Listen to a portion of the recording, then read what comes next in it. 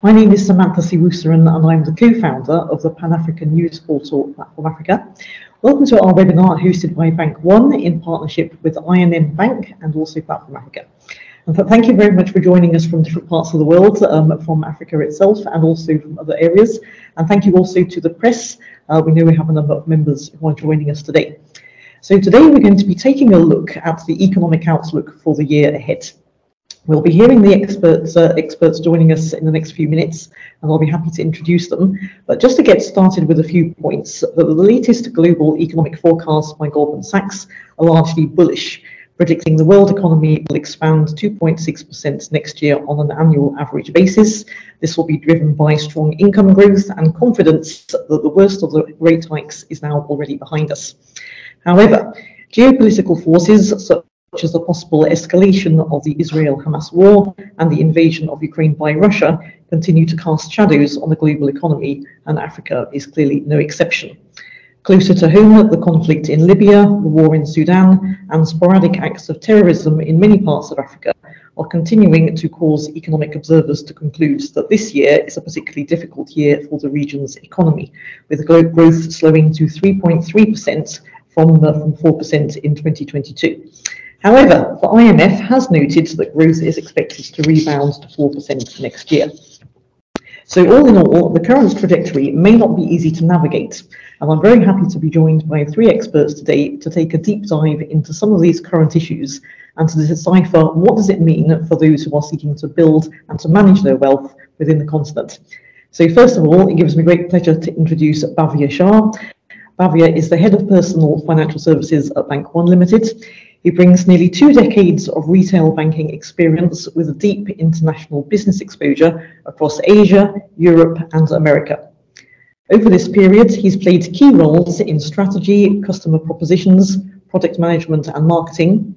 And prior to his current role, Bhavya was working with the HSBC Group, where he was Global Head of Retail Propositions, Wealth, and Personal Banking. He holds an MBA from the University of Delhi, a Bachelor of Science from the University of London, and a Bachelor in Commerce from the University of Calcutta. And he joined Bank One in June 2021 as the Head of Personal Financial Services. So thank you, Bhavya, for being with us today. Manisha Tukoni. Thanks, Manisha, for being here. Manisha is an economist. She has a double master's degree in economics and public administration from Harvard University. She's the chairperson of Mindex Limited, which offers a complete financial infrastructure to issue, trade, swap, store and manage any type of real and virtual asset.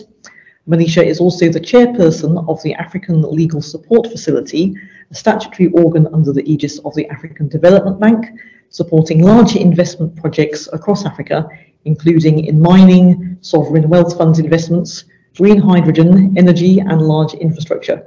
She has extensive experience in advising business and government leaders on investment transactions and on business development across Africa.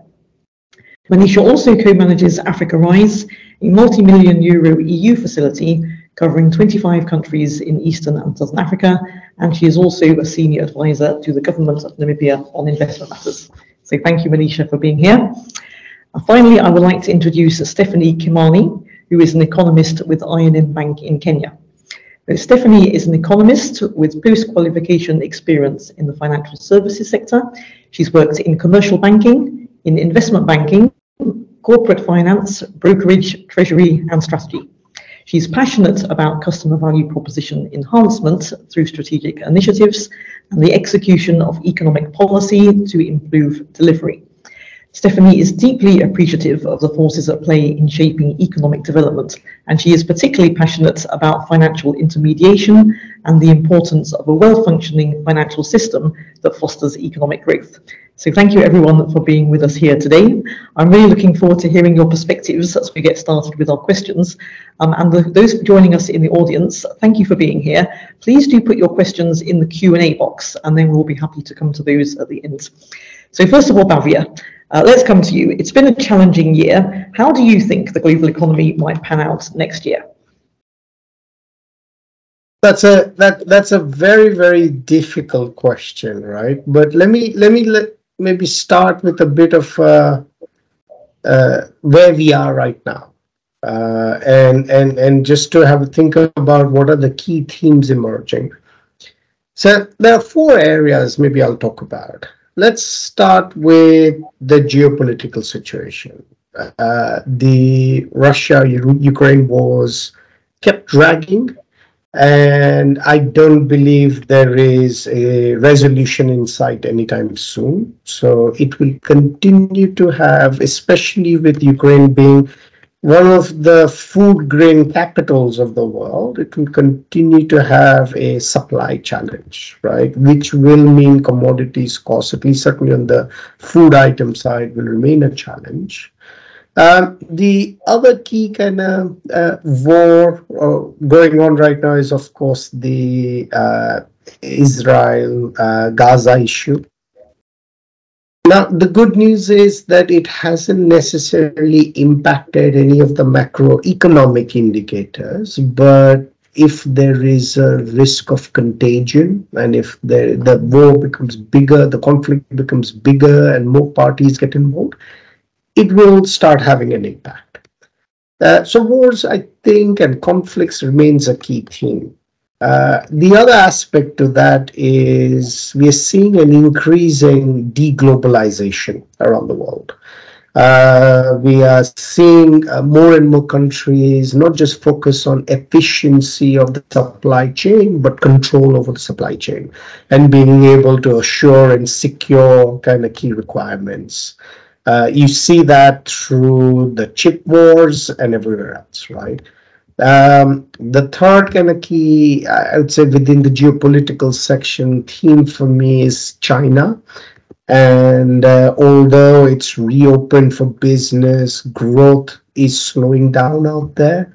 And with China having been the growth engine for the world for a couple of decades now, that clearly has ramifications. And then the other very interesting kind of geopolitical aspect is next year there are going to be about 90 elections, state, national, Senate, and all of that. But some of them are really big. You've got elections in US, elections in UK, elections in India, and elsewhere, which could, depending on how those go, can really have long-term impacts, right? So I think the geopolitical situation is fragile. If we then look at the second key theme, which is inflation, it's been something that's been a pain for most of this year, and everybody's felt the brunt of it. But the good news is all indicators are suggesting inflation is starting to come down globally, everywhere else, right? Now, there is a nuance on it, which is while inflation is starting to come down, core inflation, i.e., the inflation on the food basket that we are ourselves buying, hasn't necessarily gone down at that same pace. So I don't think we can announce victory yet. And a lot of the reductions have come from energy cost reductions, etc. So I think inflation is a good story, but there's still more to go, right? But you then look at kind of like the third key theme, which is interest rates, and having gone through a historic rapid rate rise, I'd say it's probably nearing, if not having already neared its peak, given inflation journeys on the downtrend, and most economies are now seeing within the next 12 to 18 months, it will achieve their range goals, right? So interest rates are probably at the peak, but given the geopolitical situation, I don't believe we can expect them to start coming down any soon. I think it's natural central banks will remain watchful before you start seeing interest rates come down. And actually, on the same story, economic demand has started to soften in most markets. Employment growth is starting to slow down. So all those indicators are there, but I think there's still a long runway before interest rates start kind of reflecting a downward trend. And then the final theme I'll talk about is economic growth. And you mentioned some stats, Samantha, earlier. I think, at a very, very high macro level, I'd say the GDP growth across most markets is expected to rebound next year, it will, in pretty much every market, it won't see the level seen pre-COVID, but there's definitely an uptick on GDP growth in most places. Government debt levels have peaked and are expected to remain high. There is still a very high level of deficit financing going on. So I think the jury's out there, but I don't believe economically we are in for a hard landing or a big recession given the pressure on interest rates. I think soft landing in some places may be achieved, and in other places there might be a mild recession to manage. I think so. Overall, what I'd say from what does the very global macro view look like? I would say the view would be one of cautious optimism. A lot of indicators are starting to trend from the adverse positions, but there are loads of headwinds and traps that really need to be navigated very carefully. Thank you very much, Bhavya, for setting the scene for us so well. Manisha Dakuni, let's come to you. You're an international economist and you've got a very keen sense of the investment climate across Africa. How do you see the key economies in Africa performing next year? What are the headwinds and the tailwinds that they're facing? I think when we're looking at the African continent today, it's quite a lot of optimism. A bit from what Bhavya was saying, I think I'll pick up that word optimism, because what we're seeing is many of them on the overall, when we're looking at sub-Saharan Africa, we're looking at a 4% growth within that region. And as we know, a 4% growth may not sound a lot, but it is a lot given the past 2 or 3 years that we have faced with all the issues post-COVID, Ukraine, etc., that is happening. So essentially, we do have quite a lot of optimism because of those 4% growth. And in fact, when we're looking into some of the finer detail, we also see that some countries are likely going to be in the high close to 10%, but some of them may even have a double-digit growth, albeit some of them are starting from a lower base. But the fact that lower base countries, so maybe poorer countries, are able to have some double-digit growth in the Eastern and the Southern African region, that means a lot. And it also means that as a region, it's growing. And as in economics, one of the key concepts is that when your neighbor is becoming rich, you also tend to become rich.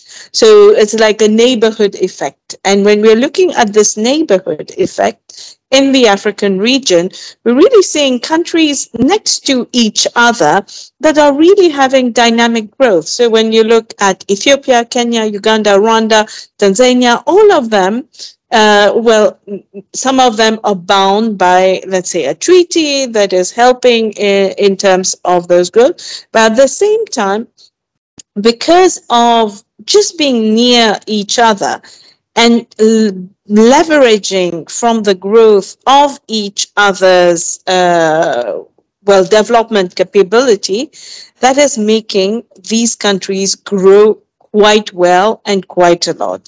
And in terms of, as you said, the headwinds and the tailwinds, I think the headwinds is really the growth that we're expecting. And I'll come to some of the sectors in a while, but that's really seeing fast economies, fast growth. But in the tailwind, I would say that many of the economies are still stressed under huge debt obligations. And when we look at debt obligations, first of all, I would say COVID didn't help. Many countries had to readjust their budget to support people, to help industries not go under. This has put a lot of pressure on economies. As you've seen, even in Mauritius, it has put quite a lot of pressure on the Mauritian economy, but things are going up. But the fact that growth is happening. That means with the GDP expanding, that means that the debt ratio is then as a proportion going down in many of those countries, but countries are still grappling with the issue of debt. The other issue, and Bhavya did mention that, is inflation. And many of the countries in the region, if not most, are net importers. And as net importers, that means we're importing most of the manufactured products from outside of the region. And in doing so, that means we are faced with the vagaries of prices increasing, of the uncertainty that is happening, a lot of the energy price increase that has been happening. We have been net recipients in some way of these price increases. The price of food items as well has been going up. We've seen recently the price of rice has gone up, and many of we're all rice eaters in this region. We all love rice, and the price of rice has gone up. All these lead to the fact that in many of the countries in the same region, it is predicted, whether it is DRC, it's Angola, Ethiopia, Egypt, Ghana, Zimbabwe, that there might be a double-digit inflation again, although there is likely going to be a decline towards maybe the second half of the year in 2024. So which means that countries, and when we're looking at inflationary pressure and high inflationary pressure, we know that that puts a lot of pressure on people itself, on their budgets, but it also puts a lot of pressure on all those who are investing and who are having to invest in many aspects around, and who are also in their businesses, etc. So, which means that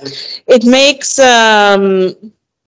well, sorry, there's someone speaking behind me, but it makes it does add to the economic challenges that countries are facing.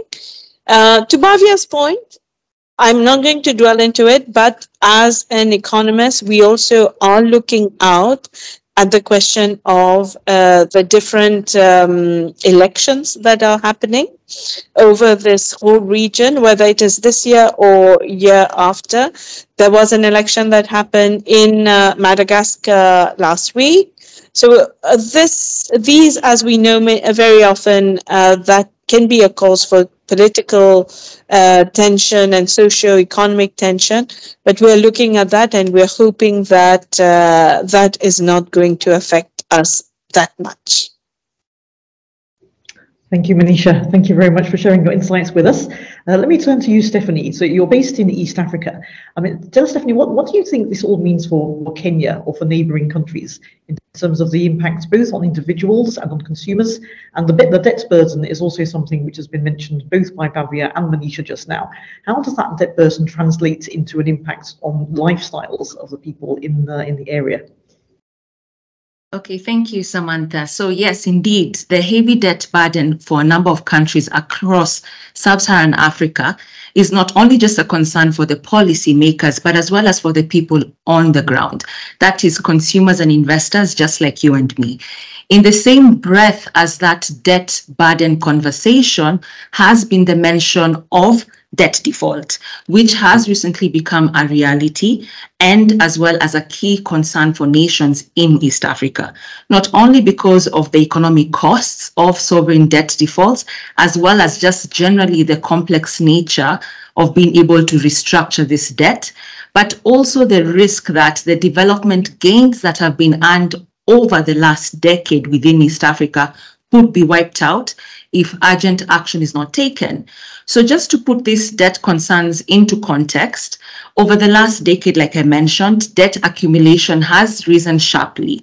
And just like Bhavya and Manisha have mentioned, there has been an even steeper incline owing to the COVID-19 pandemic, as well as a tightening of global financial conditions. So I'll make an example out of the systemic debt crisis that occurred in the 1980s, just to underscore why this should matter to us. Now, for many of those over-indebted countries during that particular time, but specifically I want to mention in sub-Saharan Africa, what they faced is that they suffered a near 10-year loss in economic development as a result of this debt distress. And they were also faced with that elevated inflation pressures that we're seeing currently, weakened currencies, lower incomes, as well as rising poverty and income inequalities. Of course, right now it's a different time, but the lessons we can learn from this experience, especially from those countries, just underscores the urgent need for proactive action just to prevent any kind of default on upcoming debt maturities, such as the upcoming Eurobond payment in Kenya. This is so as to be able to, just manage any unsustainable accumulation of debt so as to minimize the economic and social fallout. Now, just bringing it back into the East African market, the debt burden for Kenya, Rwanda, and Burundi is expected to remain sticky at just about 60% of GDP in 2024. While for Tanzania and Uganda, it's expected to be less debt pressure at just below 50% of GDP.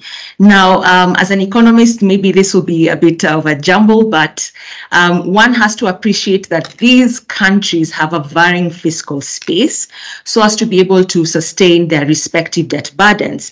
As a result, for those countries that have a narrower fiscal space, for example, like for Kenya, this has necessitated the government to have some fiscal adjustments through either spending restraint and or raising revenues.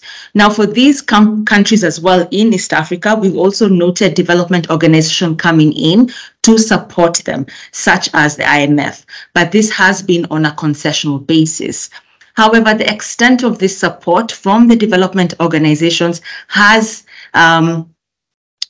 is subject to the pledges that are received from the members, their member nations.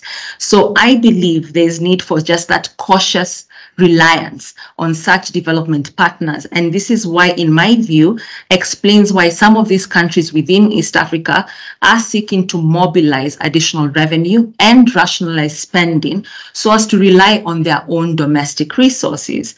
Now, in my opinion, spending restraint is really a tough shell to crack, and as such, I foresee a greater push to broaden the revenue base, which will be through the enhancement of tax collections, which will generally be supported through the increased use of digitization of various services. I'm also seeing an opportunity around increasing or introducing new levies just to broaden that revenue base and or raise tax rates or normalize tax rates in that respect. Case in point, in Kenya, we introduced a progressive tax rate regime for incomes, and that is one of the ways the government is seeking to broaden that tax base. Now, this provides, the context of all of this provides a very interesting view on the near-term economic growth outlook for these nations. Now, while East Africa itself is expected to record an impressive economic growth that will outpace majority of the African nations in 2024, I foresee a somewhat mixed bag of prosperity for these East African countries, which will largely rely on the private sector's ability to contribute to that overall momentum. Now, the darlings for East Africa, if you will be Tanzania, Uganda, and Rwanda that are proving just to have more sustainable growth, with GDP expected to be at about 6% for both Uganda and Tanzania. And for Rwanda, I believe it's about 7%, at least according to the IMF. Now, for Kenya, our internal projections suggest that GDP growth will be about 5.4 into 2024. Just to note, just like Bavia had said, there is an anticipation that the economic momentum will remain positive. And currently, our forecast for Kenya GDP growth is about 5.1%. So we are seeing positive growth, a continuation of that. Now, the services sector will be the key driver of this growth and will greatly rely on expectations of either increased or improved demand for goods and services from households. However, there's still a number of lingering risks, just like Manisha's mentioned, which could cloud this outlook.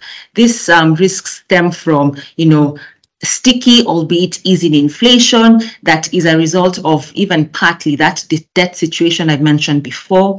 We're also seeing the weakening of local currencies within these nations against major currencies like the US dollar having an impact, not only on inflation, but even the inflation of various goods, but even just generally on the way of lives of many.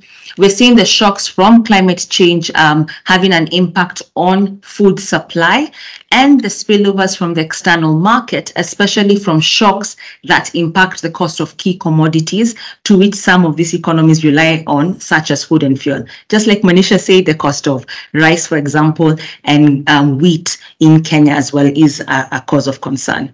Now, should all of these risks, or even some of them, materialize into 2024, this should have a dampening effect on consumer purchasing power. And this threatens the positive economic momentum that I've just presented to you.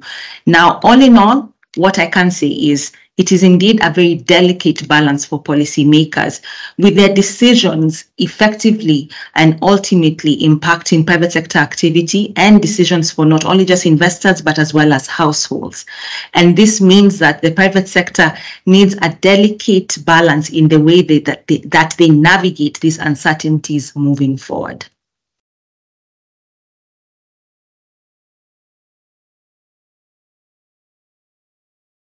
Looks like Samantha's frozen out. Samantha, back to you. Yeah, she seems frozen. Yeah, looks like that. So look, given Samantha isn't there, let me play host. Manisha, maybe let me come to you now, and building on from the point that Stephanie was making. So what does, okay, let's talk about it in terms of what can people do, given I think the phrase Stephanie used was delicate balance, right? Given that scenario, what do people do next year? Manisha, you around? You around? You around?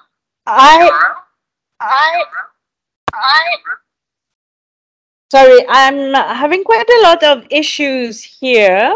Can you see me? No. No. Can you hear me? Yeah.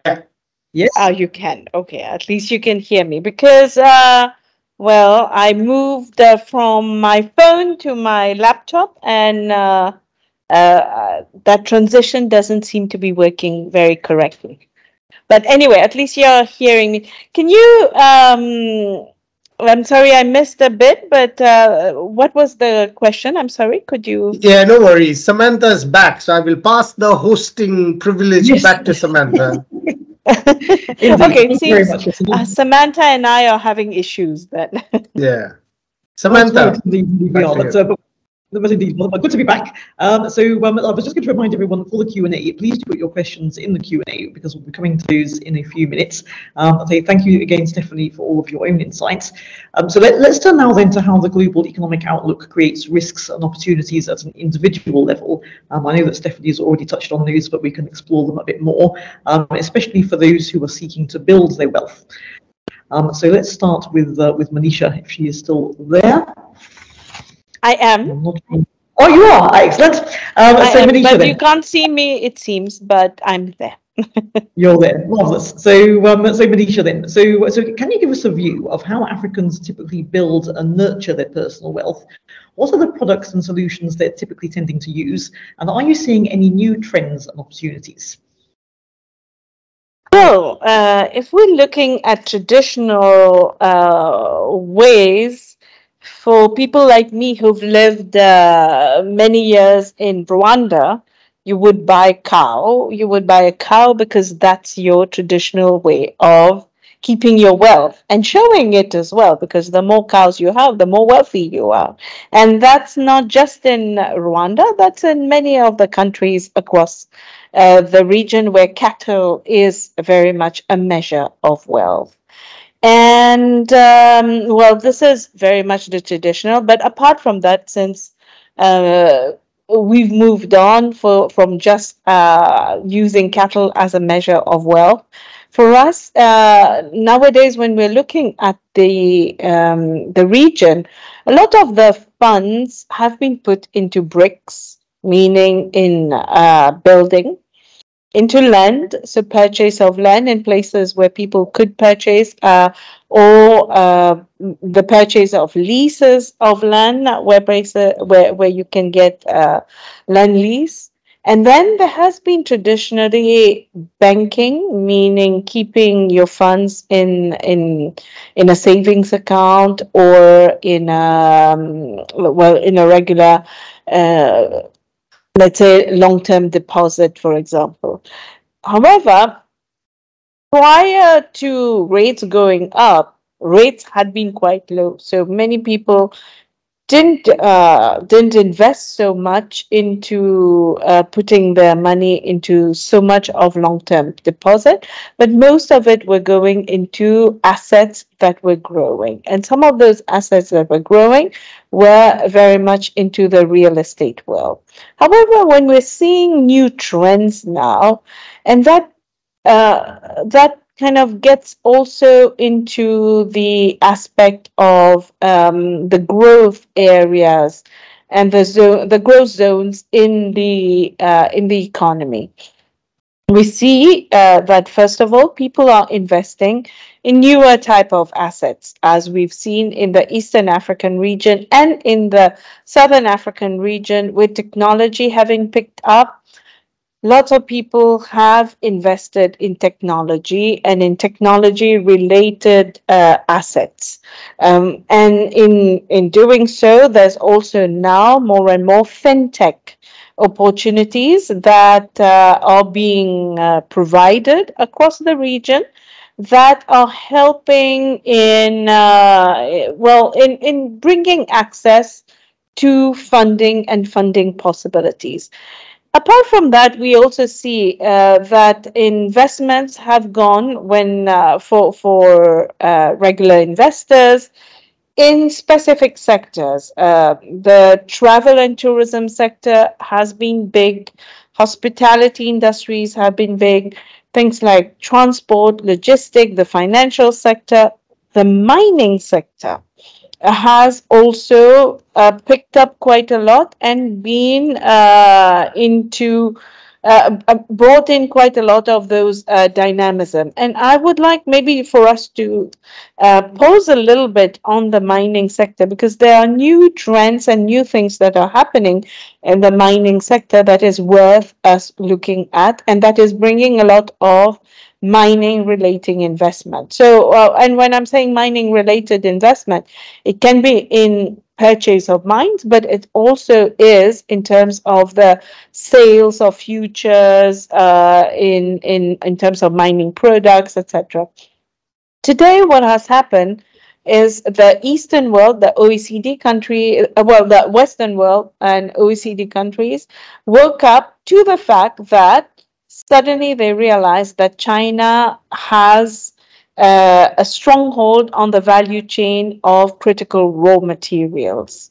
And China has accumulated a lot of capabilities over the past decades on developing and processing these critical raw materials. And in doing so, it has led to them being very much the precursors in terms of critical raw materials. So therefore, there's lots of funds that is being pumped into African countries today for securing mining assets and securing mining outputs as well, and for delivering the output, in particular for things related to the automotive sector and with the green energy transition that is happening across the Western world and in many countries across the world. So therefore, at some point, maybe mining was a little bit less popular, but we do see a lot of funds going into mining assets as well now. Okay, thank you very much indeed for giving us a tour of the landscape there, Manisha. So let me come back again to Stephanie. So Stephanie, obviously Manisha's given us, sort of a good flavour of some of the areas currently. Is it in line with what you're seeing as INM across the East African markets? And what are some of the lessons that individuals and investors could be drawing from this dynamic financial environment? Yeah, thank you, Samantha. So yes, there are a number of lessons that investors and individuals can learn from what's happening in this dynamic financial environment, like you see.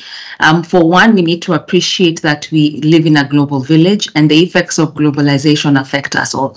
That just means that anything that seems like an isolated event in one economy will most likely than not have ripple effects across other nations, just speaking to the interdependent nature of global economies. Now, this is why forums like this really help individuals and investors, because you're able to understand and just keep abreast with the information and trends that are happening in the global sphere. So yes, I commend Bank One for having a forum like this. Now, in terms of trends that I'm seeing in East Africa, from a business perspective, as most governments' fiscal space remains quite constrained, like I mentioned before, there is an increased leaning towards PPP arrangements just to support development projects. So there is opportunity for the private sector to contribute to various government economic agendas. Further, we are seeing in East Africa that the growing youthful population is increasingly urbanizing areas near major towns. And this has helped support the services sector, which remains the largest sector in East Africa, contributing to over 50% and even 70% of GDP in some economies. Some sectors within services we're seeing quite a bit of growth is on the transportation space, financial services, retail, healthcare, as well as ICT, general ICT. Now, on the fintech space, like Manisha mentioned, there is a fast and welcome growth around activities in the fintech space, which has helped and supported financial inclusion. We're also seeing a number of governments within EAC supportive of these trends, given that it is driving their agenda. So that's one area that I'm seeing as a key trend to watch out for. We're also seeing a number of governments really supportive of any activity around value addition, and governments are also working to just try and improve the operating climate for any business that is seeking to set up factories or any manufacturing plants that will be supportive of this value addition trend. Now, in terms of consumption trends, I have noted that consumers are increasingly more price sensitive and on the lookout for deals, given the sticky incomes that they face amid high inflation, as well as a generalized constrained purchasing power. This has resulted in an increased leaning towards substitutes, and thus what I've noted is consumers are less keen on major brands than before. Now, while I foresee this being a volumes play for businesses, it's as well important just to note that businesses will be required to offer some sort of personalization in their services, as well as a strong value proposition for the customer, just to retain them, as well as ensure loyalty. Now, overall in the markets, in the equity space, for example, we have seen an outflow, especially from foreigners in the equities market across the EAC, given the prospect of a higher for longer interest rate environment. And we've also noted that not only are local investors participating more, owing to the fact that equities have gone down in terms of prices, but they're also preferring active stock selection over passive investment. And while some are participating in the equity space, the higher for longer interest rate narrative is pushing some other investors into investments in government securities, specifically T-bills and shorter dated treasury bonds, given the opportunity to roll over any maturities at higher interest rates. Like Bhavya mentioned, interest rates will remain higher for longer. There may be a peak, but it's still quite uncertain for now, and it's likely that the peak will come in sometime H1 next year, the first half of 2024. So that just suggests that interest rates will continue to rise and remain higher compared to pre-COVID times. just all said with the indications, like I've mentioned, interest rates will remain higher, economic conditions will remain quite uncertain. Investors should therefore be able to, or rather, there's need for investors to assemble a portfolio that will be able to withstand a variety of outcomes given this uncertain economic landscape. Thanks, Samantha. Thank you, Stephanie. Thank you very much indeed. So let me come back to you then, Bhavya. So how can banks like Bank One help Africans meet their wealth and investment growth aspirations? Do you have any tips or suggestions that I'm sure our listeners would love to hear for us? Look, this is probably one of the core reasons why banks like Bank One exist, right? And being in Mauritius with the Mauritian advantage, which I'll talk about later, means what international banks like us can do is provide access to the best of the world to clients, right? But let me just maybe chat through some of my thoughts around opportunities, right? And I do want to specify to everyone that these are, not recommendations. These are personal views. They come with all the health warnings you can imagine because every need is different, right?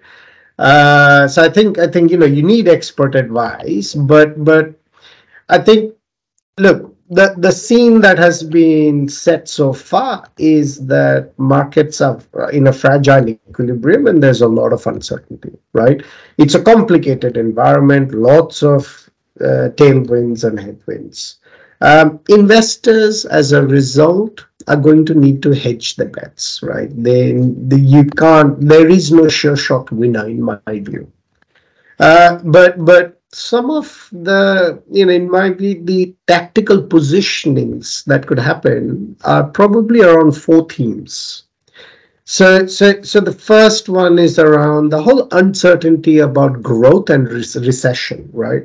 What will be the rate of growth? Will we have soft landing, hard landing, etc., etc.? I think, whenever there is a recession uncertainty, then one of the things that most investors can do is go overweight on cash for liquidity and flexibility.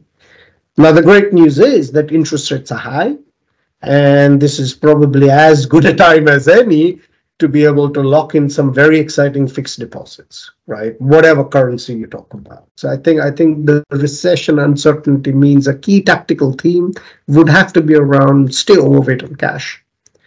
The other theme that I'll talk about, and we've talked a lot about government debt and whatnot, is at this point in time, I think we will reach a scenario of fairly attractive bond yields. Liquidity remains a concern, right? And new issuances of bonds to fund the deficit spending will remain high. So there is some question around the capacity in the market to absorb more gilts, which could actually create some opportunities. So in an environment like that, one of the tactical kind of positioning that is possible is to go overweight on high yield, floating rate, short duration kind of bonds, particularly those focused on emerging markets. Then the third theme that we've talked a lot, all of us, about is inflation and how do you mitigate against inflation, right? And in that kind of worldview, some of the tactical activities that are possible is to go overweight on real assets as a hedge against sticky inflation. Things like real estate, which I think everybody's been talking about, commodities, etc., are very attractively priced and great way to mitigate against inflation. And then, of course, everybody is more upbeat about growth next year than now, but growth will not be for everyone. It's going to be mixed. So I think there will always be some selective opportunities to go overweight on some small cap companies, where you're able to stabilize earning estimates with attractive valuation. So I think there are lots of ways you could tactically position investment opportunities within an environment as fragile as currently is. But all that said, look, it would be remiss of me to not mention that equities in the long run still remains the best place to be, right? However, the playbook for equities that had worked in the last 10 years won't necessarily work for the next 10 years. Within such a more uncertain environment, valuations become even more important. And I think a very sensible investing approach within equities to generate excess returns in this new regime is to be able to balance growth and value factors. I think historically people have just chased the companies driving growth, but I think value factor becomes important. I think there's a whole theme which is becoming stronger around investing in durable growth, companies that are driving durable growth. Think about organizations that are able to kind of counter against the recession and macro risks we discussed. And the other key kind of equity theme in an uncertain environment like now is to actually change the time horizon and to look really long term into investment opportunities that are for the future. And that would include things like artificial intelligence, chat GPT is something that everybody's been obsessing about, news last week and whatnot. But think broader around the semiconductor ecosystem, the whole AI infrastructure. The other kind of like real long-term challenge, which will create opportunities, is the healthcare innovation. So obesity drugs, bioprocessing, etc. And ESG, I think we mentioned climate a couple of times. So this can all feel very complicated because there are multiple themes that you could kind of focus on. And that is why it's really, really important to be working with experts, right? So I've got to make the shameless plug about Bank One. So the first thing for Bank One is it really leverages that Mauritian advantage of being in a safe jurisdiction with a very attractive fiscal and tax regime and really good access to hard currency, something that is a challenge for most African markets, right? We've got a whole range of very attractive fixed deposit and other products across various currencies. We've got a market-leading custody solution that gives our clients access to over 65 markets around the world, over 100 kind of fund houses around the world.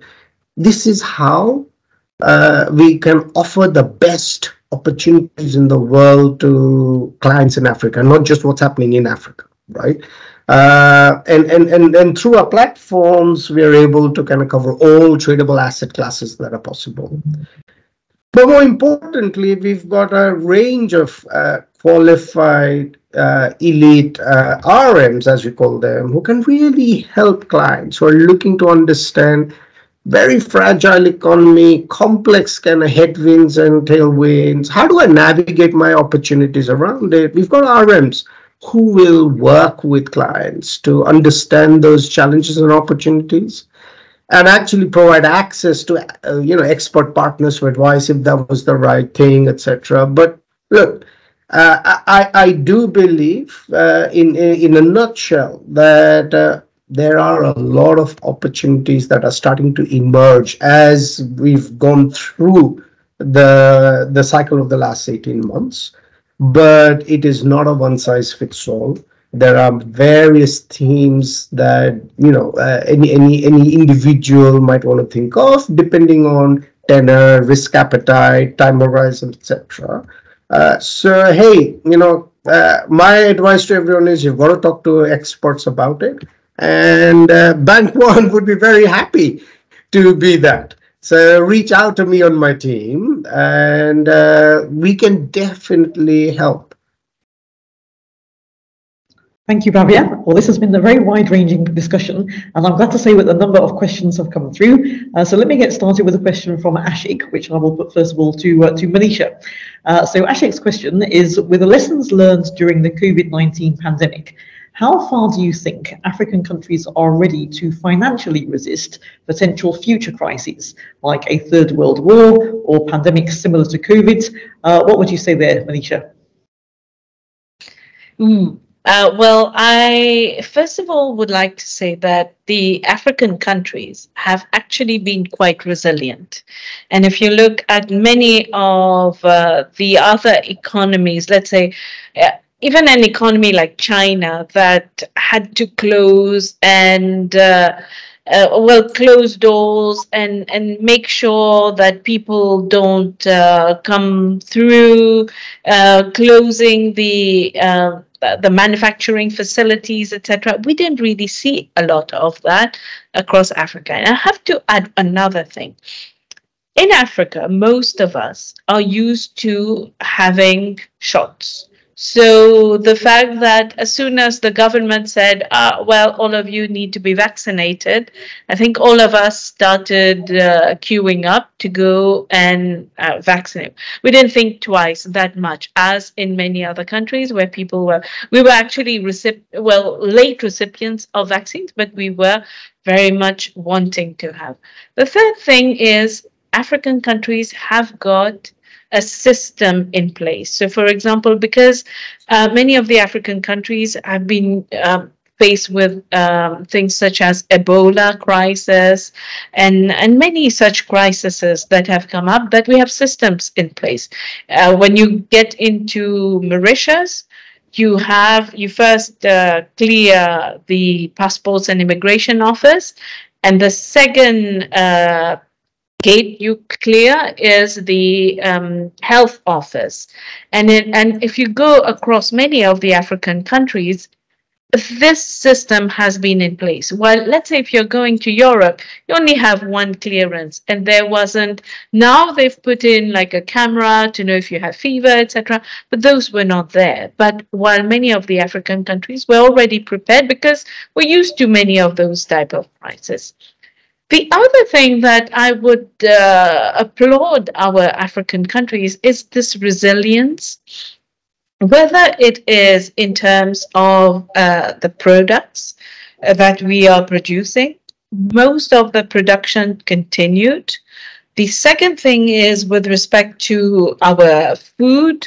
While we do import quite a lot from out of Africa, we do also have alternative sources of food inside the continent. So whether it is millet, pap, you name it, we have alternative that we could go to in case if there was not enough rice, if there was not enough wheat that was coming in. Of course, it created issues, but it still means that we were able to get all these.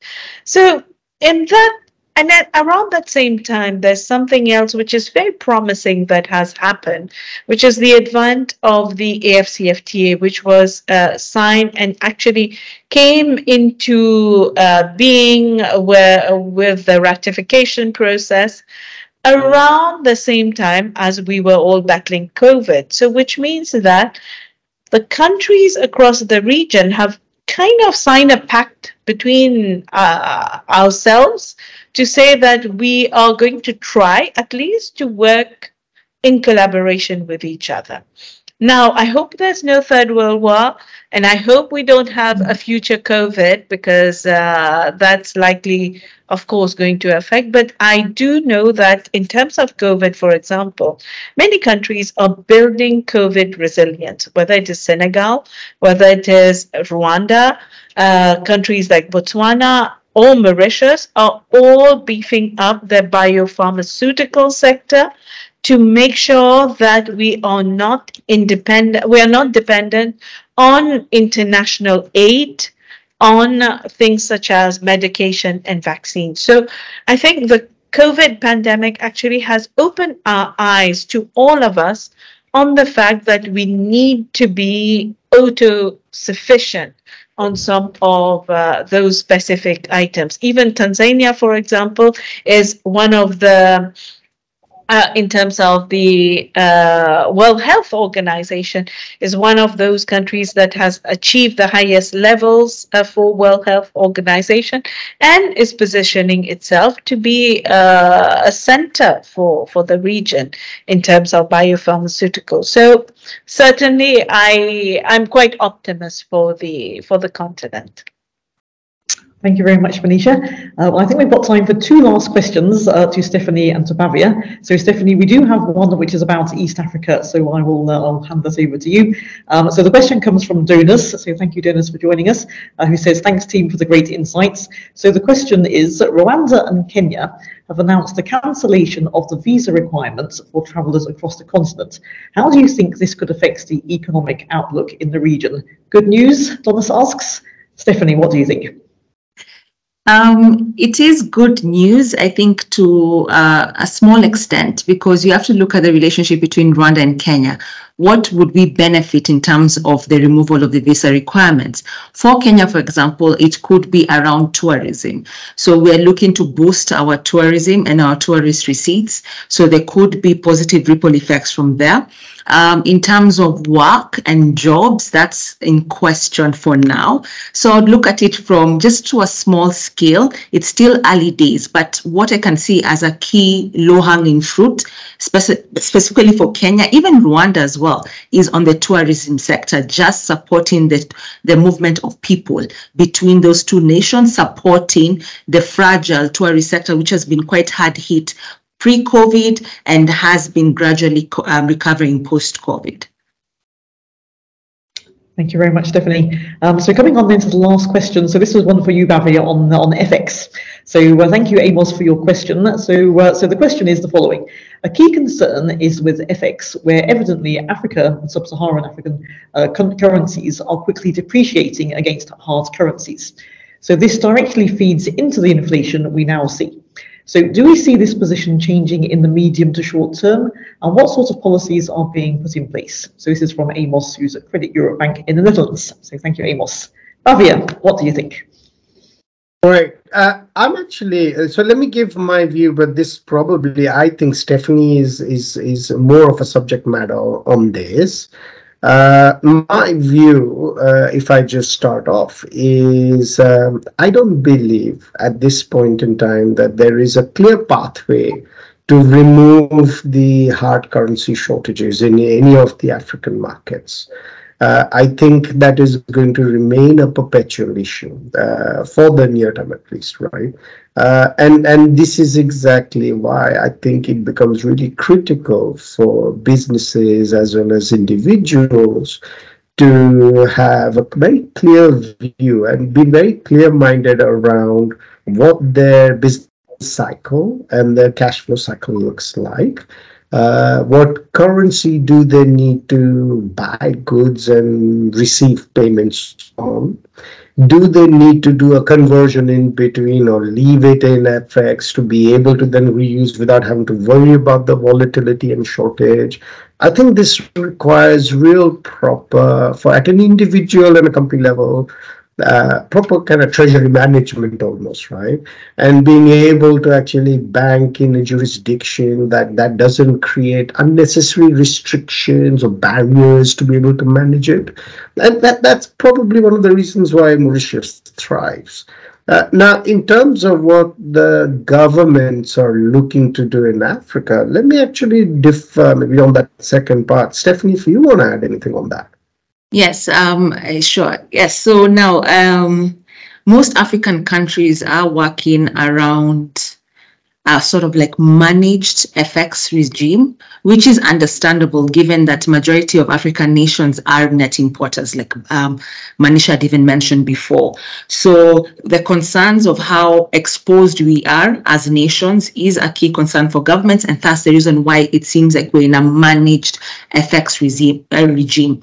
So one of the policies I see that could be supportive, but it won't necessarily remove the issues that Bavia has mentioned, will be around allowing the local currencies to depreciate. This is making it more flexible, more floating. These are remarks we've had from the IMF before, especially for nations in their program. So allowing for a more flexible regime, floating regime, just to restore confidence in the FX market, to ensure the execution of trades are happening at a fair price and as well as a predictable price, which may help rejuvenate the FX market. But so far, there is some sort of aversion given that net importer status and how exposed these nations are. But that's the one solution I feel may be supportive for now. I've also seen some governments looking at new export markets for their goods, especially for those who are net importers. So new export markets just to, widen their reach, improve export receipts, and just be supportive of, let's say, dollar flows into their nations. That's also one way that the governments are working together with their ministries and their foreign service bodies to just improve on export receipts. Whether it will work, I do not think so, because a majority of this is a confidence game rather. So how the governments are able to, just ensure that investors and the people are confident that they will get a fair price for the currencies that they hold is the question. Thank you, Stephanie. We've got our last couple of points before we wind up, Stephanie. I'll just put this one quickly to you, which is from Kagwa, who says, which is riskiest right now, equity funds, bonds, or money markets? A quick slide for you, Stephanie. Yeah, that one is... I'll just mention one word, equities. Let's move on, Bhavya, to you. It's the riskiest. So yes, equities obviously is riskier, right, as an asset class, but it depends on what your requirement is and what is your risk appetite, what is the time horizon you're talking about. Then it may not be right. And so this is what I guess why I wanted to kind of jump in on that is I don't believe it's humanly possible to say this is more or less risky. There are so many factors on it. And even if you think about equity, what sector are we thinking about? Is it more value oriented rather than growth, which is the theme in the current end? Is it more focused on the longer term horizons around AI, healthcare, etc., as I mentioned, right? It depends. Bonds, are we talking about emerging market, short duration? Are you looking to hold the bond? I think that kind of differentiates what the riskiest is. So I think my short answer or long answer here, Kagwa, is that this is where experts would come in, right? Is who would actually spend time with you to understand what are you trying to achieve? What period, what portion of your kind of total investable amount this amount is, etc., to be able to help kind of provide a view on what's the right path. Thank you, perfect. So sorry, Stephanie, it's not a simple equity. No, I was just some light banter there. I was going to say, we're almost at the end. I've got one question where, Manisha, see if you can answer this in 3 words. We have a question from Nirish, which is about the importance of governance.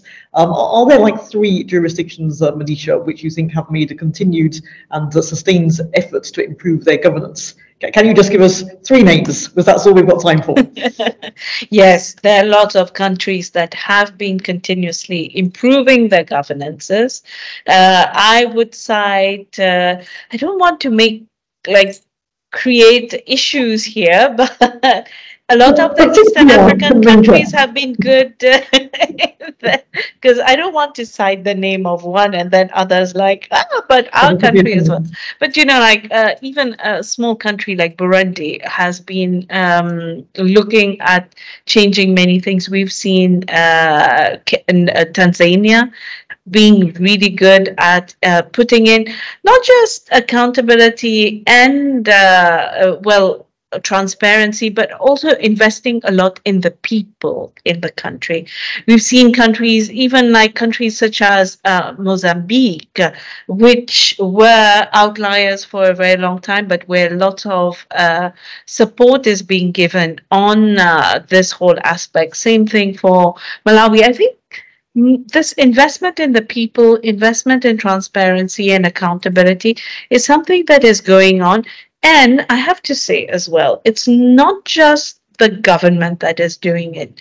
It's also something that the private sector is doing.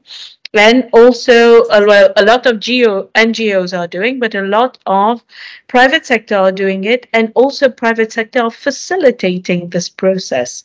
Like, for example, when we're looking at transparency and accountability, the only fact that you can, if you see something, you have a technology, you can send whatever act of not bad governance that has happened through the technology to complaints location in many of the countries across our region. All these have been facilitated by the private sector and the private sector input. So anyway, this is a little bit Thank you, Manisha. No, that's very helpful. In fact, we've got one very last question, which has literally got Bhavya's name almost on it. So the question comes from Priyesh, who says, how can we get in touch with Bank One for opening an account? Bhavya, I'm sure you can tell us the answer. Of course. Look, multiple ways, right? Priyesh, you could go to bank1.mu. There's a section on contact us, and obviously we will contact you. Or easiest still, you could write to us at Elite Banking, which is ELITE banking at bank1.mu, and just drop us your number and we'll call you and we take you from there. Perfect. Thank you very much, Bhavya. So, well, I think that takes us to the end of our discussion today. So thank you, Bhavya, thank you, Stephanie and Manisha, for sharing all of your insights. Thanks to everyone for joining us. And we're glad to see that Bank One will be continuing with its webinar series again in the new year. So do stay tuned on our social media to find out more, and look forward to seeing you all then. So thank you very much, everyone. Thank you, Samantha. Thanks all. Thank you, Bhavya. Thanks, Thank you for the questions as well. Thank you. Bye-bye. Bye, everyone. Bye-bye.